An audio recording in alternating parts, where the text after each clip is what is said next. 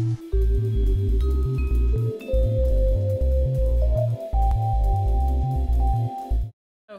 am Mary Poplin. I am the product specialist for Imagineer Systems and Boris Effects. And since this is more of an editorial group, we're actually going to gear this towards editors as opposed to visual effects artists, which is good. But what we're going to do is we're going to show you some of the new tools that are available inside of the BCC 10 tools, and those tools include Mocha. And we're going to talk a little bit about where Mocha is going, and if we have time, we're going to also go over the Mocha Pro stuff and show a remove in that and talk about some of the things that we can do for beauty and cleanup there as well, which will interest you.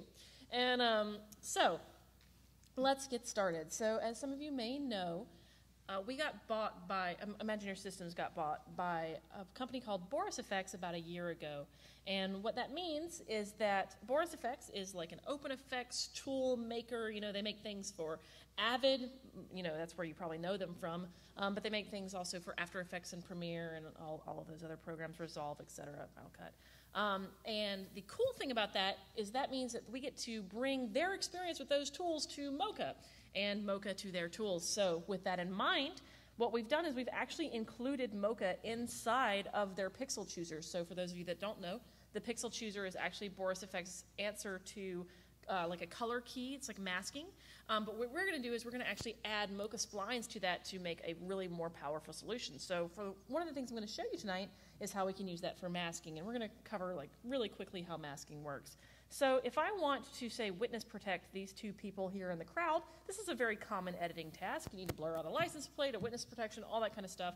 Well, you know, that's kind of a pain with a lot of features. So what we're going to do is we're going to create these blurs very, very quickly. So I'm going to select my clip, and we're going to jump over to our effects browser. And I'm just going to scooch this over because I've lost some real estate here.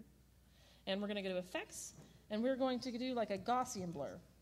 And we're going to pick BCC Gaussian blur, okay? These are the BCC 10 tools. And we're going to drag this right onto our clip. Once we have dragged this onto our clip, you see we have all sorts of options, okay? So what we're going to do is we're going to increase our horizontal blur, and you can see that that's applied to the whole image. Oh, we're having troubles with lights? Okay, we're going to move on from that. House lights down. House lights down, please.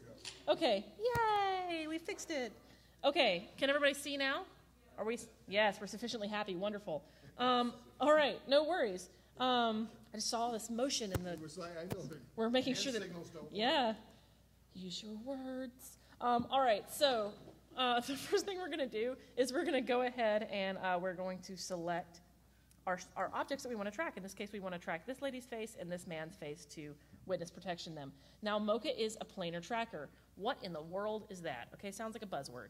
Well, it's not a buzzword. What it means is in programmer speak, we're tracking a pattern of pixels as it moves relative to one another through space. But what we're actually doing is we're actually tracking a pattern of a texture, okay? And we're following that texture in a planar way through the scene. And this is more powerful than things like point tracking and feature tracking because it means that we can track through blurs, we can track through whip pans, we can track through like the rack focus issues, and that's because we're actually looking at the whole texture. So we take our X-spline, we have Beziers right here if you want to use them. I don't recommend you do because you have to deal with two handlebars, and that's a pain. So what I'm going to do is I'm going to use my X-splines, and I'm going to draw a shape right around our guy, just like this, and then I'm going to take another shape, and I'm going to draw it right around our lady, just like this. And you can track from any point in the timeline. You notice I'm tracking from the end to the beginning. The reason that I'm tracking from the end to the beginning is because Mocha, because it's a planar tracker and because of the way it works, it actually needs the most information you can give it first, and then it compares all other information it gets to that most information. But that's not to say it doesn't adapt, because what it actually does is it tracks from frame 1 to 2, 2 to 3, 3 to 4, 4 to 5, and it adjusts what it's looking for based on the changes that are made in a 3D way, and then it converts that into 2D data, and then we end up with this lovely track. So we're going to go ahead and track both of these backwards, just like this. And what you'll see is they're followed right through the scene, even though they overlap. No problem. Super fast. All right? Now, because that's really fast, we can just go ahead and save it, and because it's part of the plugin, it's actually, just as soon as we save it and close it, it's applied to our shot, which is really handy. Okay? And then we can go into our pixel chooser and we can start to adjust things like our matte, for example. Or we can come in here and we can adjust our mask, and in our mask we can start to increase our feather just to make it blend nicely.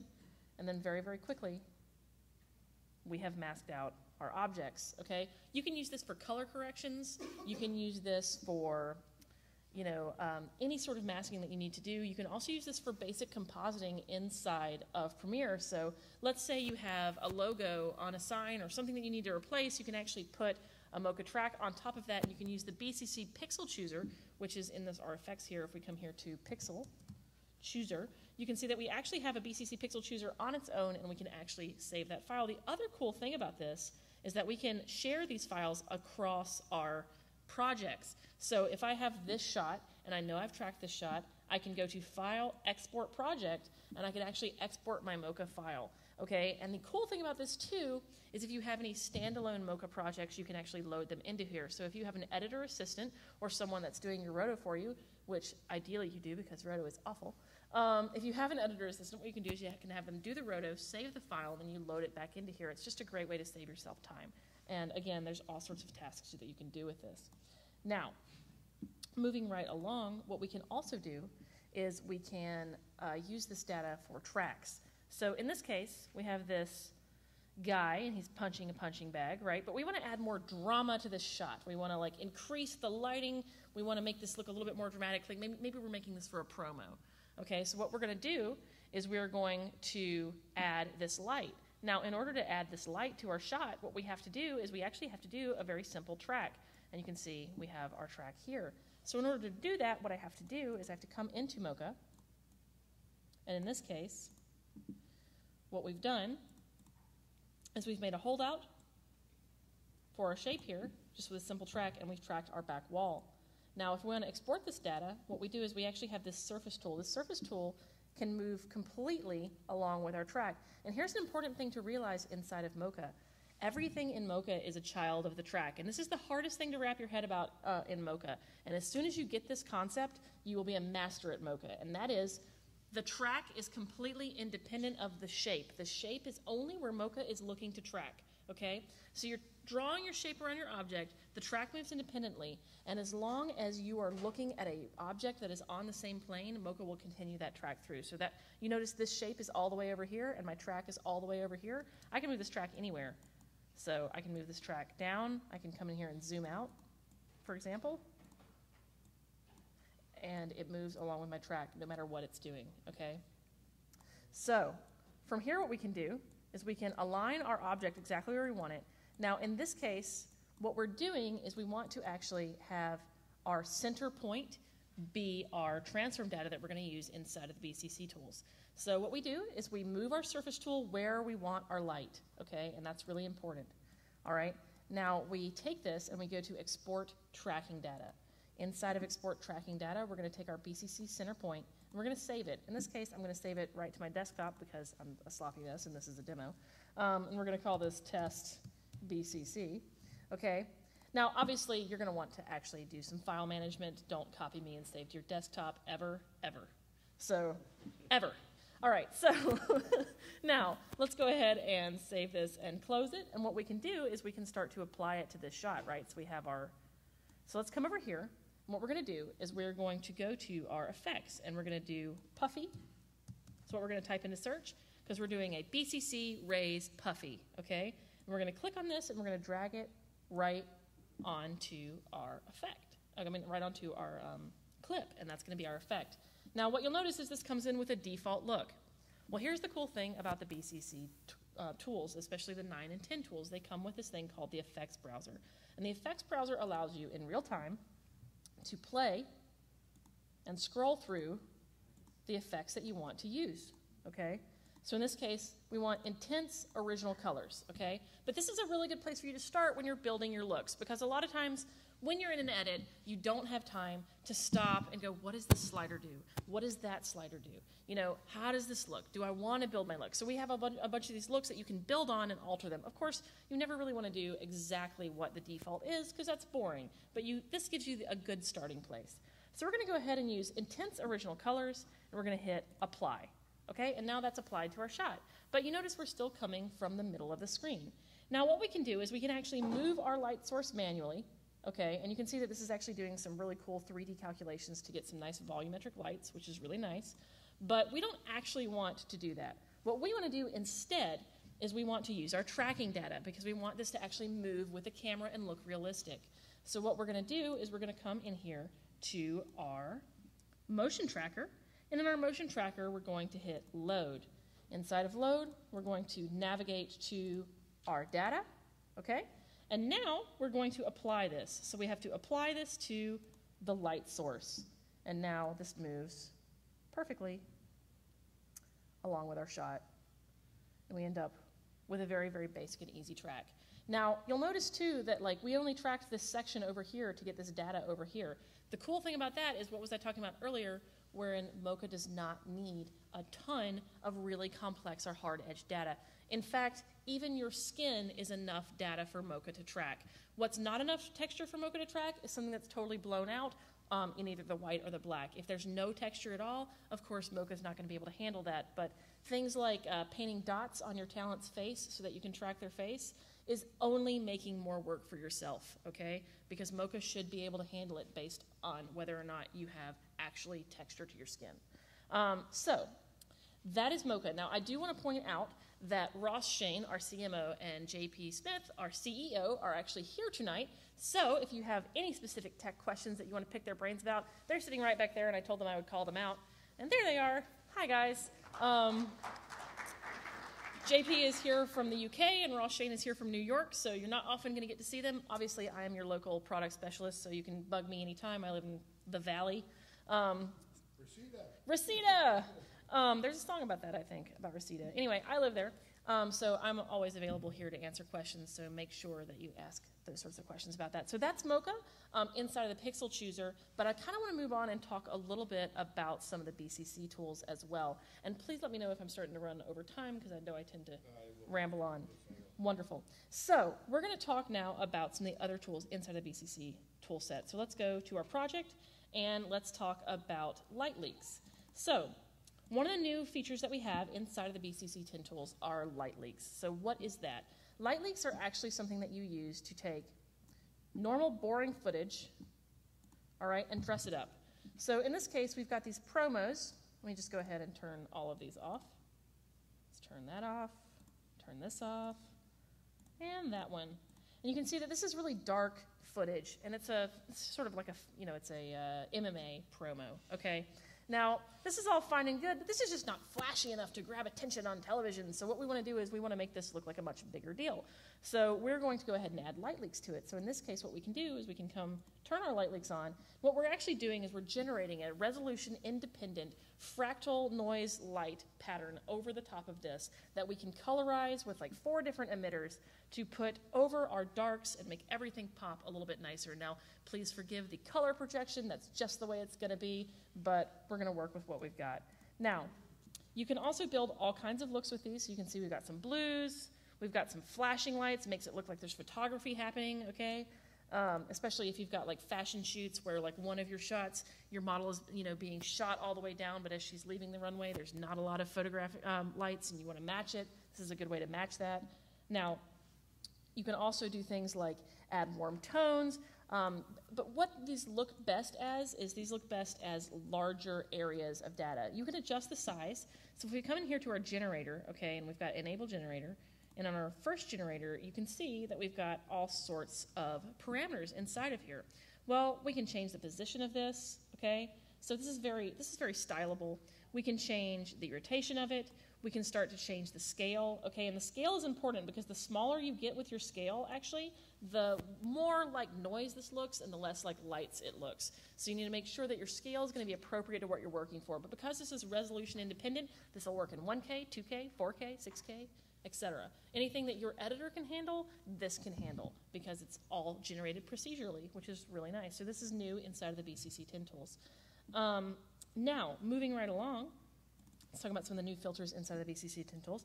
One of the new filters is the glitch filter, okay? And what glitch actually does is glitch can create the look of signal loss, it's of compression, and it can also be used in transitions, and I'll get to that later. But what it does is it gives you the ability to add some motion to your shot if you've got some kind of boring static shots that you want to punch up.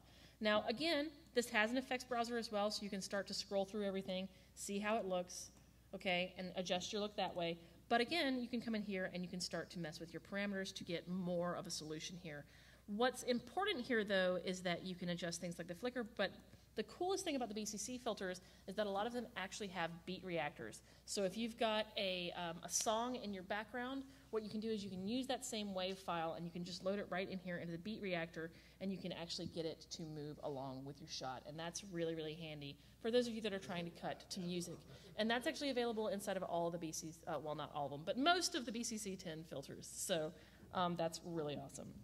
I like to hear the murmurings of, yeah, you know. Yeah, I can show an example. Yeah, I can actually, yeah, sure. Let's go back to our glitch transitions. Yeah, you can. But yeah, it's just a setting. You load it in. So if you go down here to enable beat reactor. That's a pretty cool thing. Right, yeah. And then you come down here into the beat reactor, right? And what you can do, cancel. And what you can do is inside of the beat reactor, you simply load your file. So in this case, let's find like a wave file. I have it inside of, let's go to, you can't match something that's already in the timeline. You can, it won't match the timeline, but what you can do is if that really bugs you, you can render out your timeline as a wave and load it back in. Like that's a secondary step that kind of sucks, but it's something that you can absolutely do. So now it will not dynamically cut to the music on your timeline. Ideally that's a wish list thing. Do what? Not yet. Well, yeah, ideally. So, and that's the cool thing about working with us. You know, we really listen to our users. So, you know, if you have like a thing that you really want to see, you guys are not going to remember this, but my email is maryp@imagineersystems.com, and email me with your feature requests and stuff, and I'll pass them on to the people who need to hear them. We listen to you. We care. So, if you have something that you really want to see, let us know, and we'll push it towards what we can do. Now, I can't promise that it'll happen. Okay, but I can promise that if you fuss enough, that we will listen to you. Now, so moving right along, let's talk a little bit about transitions. So the thing about transitions, I mean, squeaky wheels get the grease, as they say. You know, just be polite because we're people. So anyway, other transitions that we have, and so the new transitions that we have inside the BCC 10 tools are things like a light leaks transition. Okay, and the cool thing about that is you can just use these to fade between shots. I already showed you sort of the light leaks, but what I like about the BCC tools, and this is important, I'm going to come in here and select this. In our effects tool, what you can do is you can actually turn on your heads-up display. Okay, and inside of your heads-up display, you can actually start to access some of the stuff inside of your BCC tools. So let's come in here and let's hit our heads-up display. Apparently, we're just going to have a video card problem today. Looks like we're having a video problem today. Anyway, thing is, it's supposed to pop up a heads-up display, but apparently it's not working when we're hooked up externally. That happens. Bug find, yay! All right, so moving right along. It's absolutely, yeah. No, it's, you know what? It's not a bug, it's a feature, sure. Mm-hmm. Yeah, of course, undocumented feature. I like it. We're going to call that forever. This is an undocumented feature. The new projector. Yeah, I'm sorry, guys. Okay, so yeah, the projector's a problem, but whatever. You know what? We're gonna roll with it. It's totally okay. All right. So the other, so we can just use a BCC light leaks filter. That's a transition on these sorts of shots. And what's cool about that is it has all of the controls that we have inside of light leaks, but it also allows you to change the animation. You know, you can change the percentage, you can change the geometry as well, and you can also stylize it. And again, this also has the effects browser where you can see we have many more options because these are transitions. And of course, one thing editors need in their toolbox is transitions. And you can see too that we have so many for you. In fact, the Boris Effects tools, we have hundreds of filters, and we have thousands of presets, okay? So we give you a lot of options. Now, moving right along, let's talk about some of the new filters. We have this new transition that is called Cross Melt. And the cool thing about that is what this does is this actually creates a really nice sort of fractal melt over the top of everything. It's really pretty, right? You can use this for all sorts of fun stuff. The cool thing about this is you can actually adjust the displacement. You can design everything right here. So, you know, if we want to adjust the displacement, we can. Select here. If we want to adjust the displacement, we can, right? If we want to adjust the light intensity, we can do that really easily, okay? We can adjust the ambient intensity, it's basically how bright the shot's going to be through this.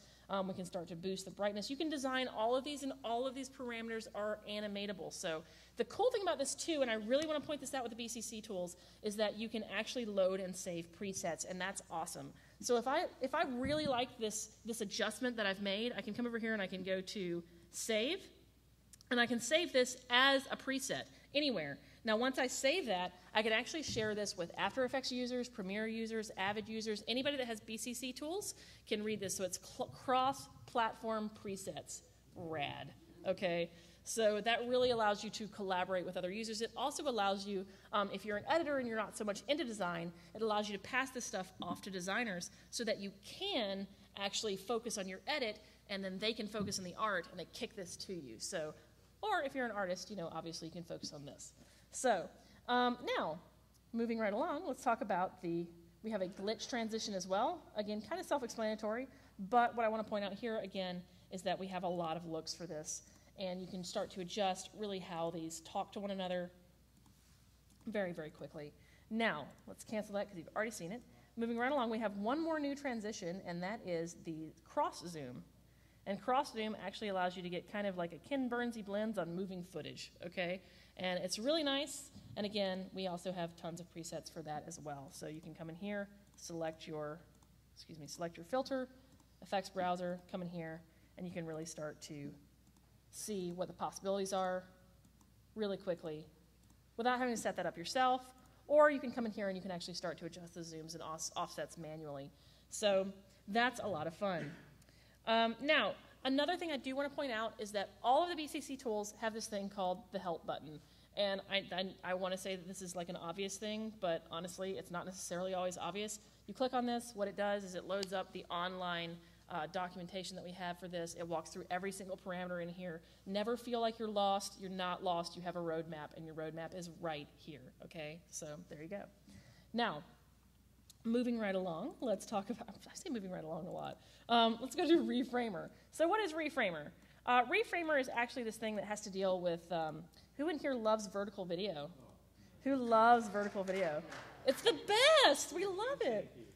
So vertical video syndrome. It's a huge problem, okay? Because people just, for some reason, just can't turn their camera sideways. It's like they think we watch movies in vertical format, surely. So what we have is we have a solution for that. So what we do is we use this, the BCC Reframer, and the cool thing about the BCC Reframer is you put it on a new layer, and what it does is it allows you, excuse me, let's turn this back on, it allows you to design a this is my dog, I'm sorry, but so we had like a pretty girl on the waves, but I wanted a new piece of footage. So what we've got is we've got this video, and we can assign a foreground and a background, and then we can start to change the background parameters. So in this case, we can come over here, and we can actually start to add pixelated backgrounds, or we can start to turn other things on in the background. We can do BG glows, okay, to make this zoom a little nicer. There's all sorts of effects that you can apply, including mosaics, tiles, glows, blurs, etc., in order to design this frame and make everybody focus here while still remaining not black bars, because black bars look like garbage in the middle of your edit, okay? So that is the Reframer. It's very, very easy to use. Basically what you do is you come in here to your foreground parameters. So we have our, our foreground scales, okay? You can zoom this in or whatever you want to do, okay? And you can start to change the scale master, for example. And then in the back, the foreground transformations, you can start to change the foreground transformations, which is like, how are we going to deal with this? Are we going to have this smaller? Are we going to have it larger and zoom in?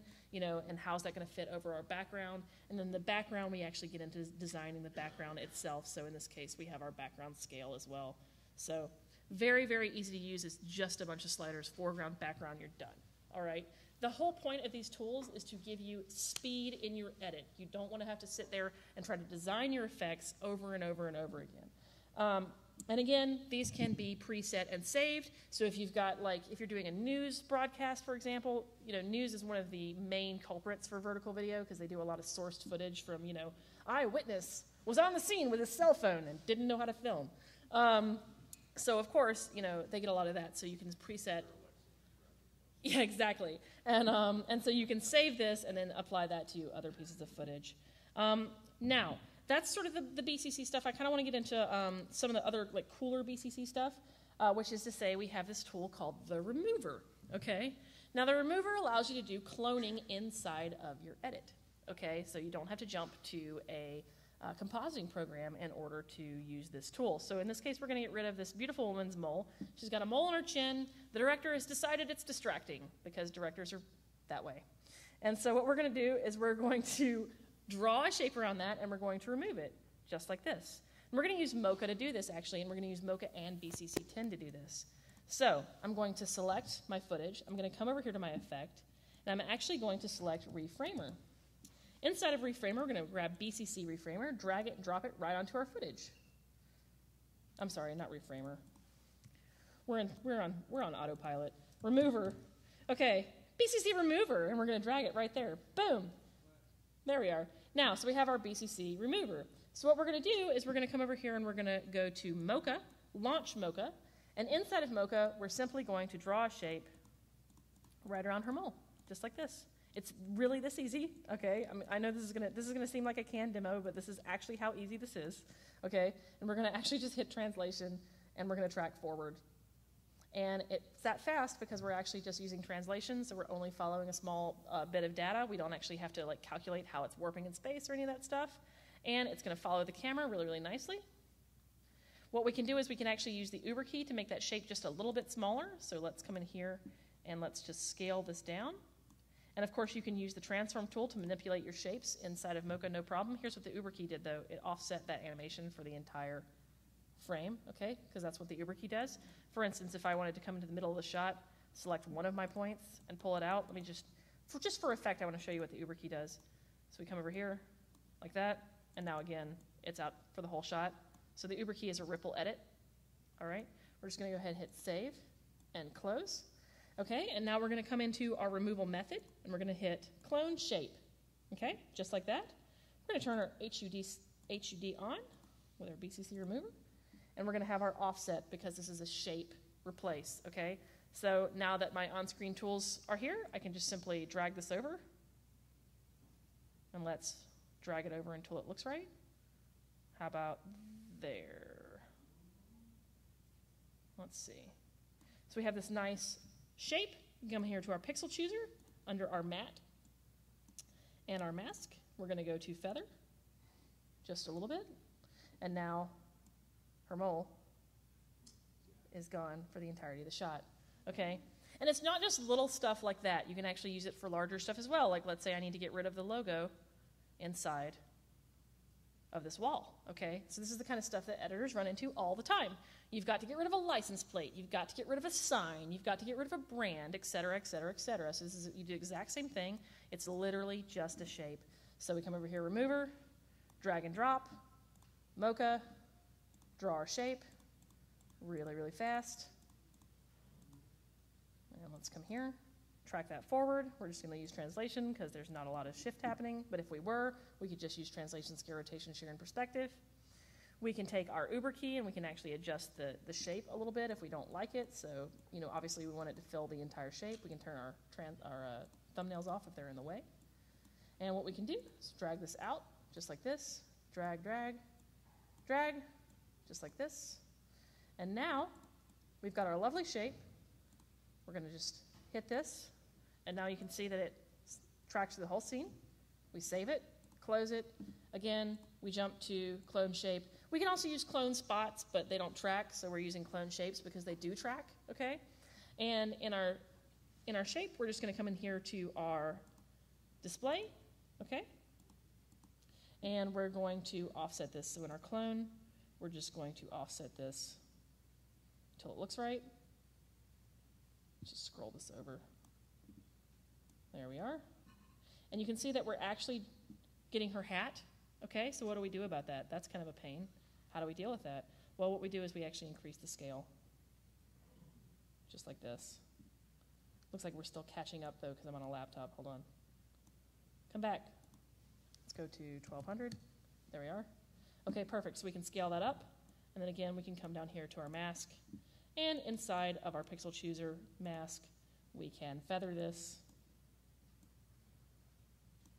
Excuse me, 10. And so now we have our patch over the top of our object really, really quickly without having to do a ton of work. So this is very, very useful for a lot of things that you need to take out of your shots, okay? Now, another thing that I want to talk about is beauty work. So beauty work is kind of one of those things you have to deal with now, isn't it? Like, even as editors, you know, you're having more and more people come in and they're like, oh, you know, we just need to soften this actor's skin. That's not a big deal, right? Like, no big deal. It's a huge deal. It's a total pain, okay? And any of you guys ever watch, have you ever watched The Expendables? It's like looking through a Vaseline lens, you know, like for the whole movie. Like, they're all good-looking guys, but they're all 70. So, you know, like, what you got to work with. So, a little higher, actually. So, look, Arnold looks good, but doesn't look that good. All right, so what we're going to do. Yeah, well, that was actually tons of beauty work. Yeah. Yeah, he was really open about that, which is good. And so many actors aren't. You know, like, nobody discusses Bruce Willis's waddle. So, sorry, Bruce. All right, so we have this tool called Beauty Studio. And what does Beauty Studio do? Well, Beauty Studio actually is really neat. What it'll do is it actually allows you to create, let's come over here and turn this off, allows you to soften skin. So I don't know if any of you have ever been filmed in 4K, and it's actually hard to see here, so I'm going to really zoom in. Let's zoom in to like 200. All right, and move over here. Okay, so I don't know if any of you have ever been shot in 4K. I have, and I never, ever, ever, ever will do it again. It's terrible. Yeah, it's terrible for your self-esteem. It's like, you're just like, nope, I don't look like that, nope. But you do, under a microscope. So what we're going to do is we're going to actually soften the skin because everybody's sort of used to, you know, the True Blood look. You know, nobody's actually, you know, the magazine look. Nobody's actually, you know, used to seeing how people look in real life in film because they're so used to actors being like these, you know, ethereal, beautiful creatures. So to do that takes a lot of work, and we've taken a lot of the work out of that. So what we do is we use Beauty Studio, and what Beauty Studio does is when we apply it, it actually does skin softening, skin glows, and it actually does it all based on the pixel chooser. And the pixel chooser is actually really cool. What you can do is you can actually use the pixel chooser, and you can key the various skin colors, okay? And you can use that as a mask, and it's actually a very intelligent mask that will avoid things like hair and eyebrows if they're a slightly different color. Now, the problem is, of course, what do you do when you have a white, blonde Nordic girl? Like, okay, that's where Mocha comes into play, okay? Like, that's where you're going to come in here to Mocha, and you're going to launch it, and you're going to start, you know, doing things like drawing shapes like this, obviously, you know. Because unfortunately, while the pixel chooser is amazing, there are some things that the pixel chooser just can't do, which is to say the impossible. All right, it's not like actually, it's not content aware. So inside of the skin smoothing, though, we have a lot of options. So we can come in here to our pixel chooser, and we can come in here to our matte, and what we can do is we can actually start to change our smoothing amount. So we can either pre-smooth it, or we can come in here to the effects, like the master amount. We can increase the master amount of smooth into the realm of Barbie, which looks terrible. You never want to do that. Okay, you always want to have some blend with the original. So in this case, we're going to take that back down to like 60. Yeah, maybe 80. Okay, and we can adjust the smallest details. So we can adjust how much of the small details we're smoothing. We can also take it in the opposite direction for the grizzled Western look. You don't necessarily want to do that unless you're working on a Clint Eastwood movie. In this case, go Craggy. All right, because it's actually a smoothing and a sharpening tool, so you have a lot of options here. But you can smooth the small details, you can smooth the medium details, you have access to the large details, and the large details, of course, being things like, you know, your shadows, okay? So you have a lot of control over controlling the look here, and again, you can always save this and load it for all of your sister shots so that you don't have to redesign this over and over and over again. You do your master shot, you save your presets, you load it into the rest of your footage, and you're done, okay? So that's the power of the Beauty Studio tool. But it doesn't just work on pretty white girls. Like 3 minutes or so. Okay, no worries. It doesn't just work on pretty white girls, also works on pretty black girls. And it also works on older people as well. Yeah, no, so we have obviously quite a huge difference between these two images. based on smoothing without losing all the detail. The last thing I want to talk about right quick before I'm done is Title Studio. Title Studio is inside of the BCC 10 tools. Title Studio is a 3D text entiler, but also a 2D design text entiler. And what it does is it gives you access to things like your openings, right? So you can generate your own screen openings. You can use actual 3D models inside of Premiere, inside of After Effects, etc., and it actually renders in proper lights and proper 3D space with proper textures, okay, and real 3D particles. So you can actually deal with those. And you can even animate them. So of course you see there's an animated title on top of this. We also can do 3D animated lower thirds, right? So lower thirds in real 3D. And we can do things like 2D callouts, designed quickly and easily with animation.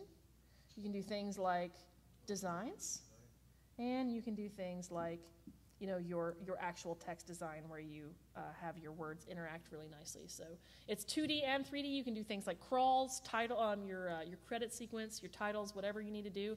This is your one-stop shop for that. And again, most of the cool thing about this is you can actually take this and you can, again, into the effects browser where we literally have hundreds of presets of kinds of text that you can use to put your titles on.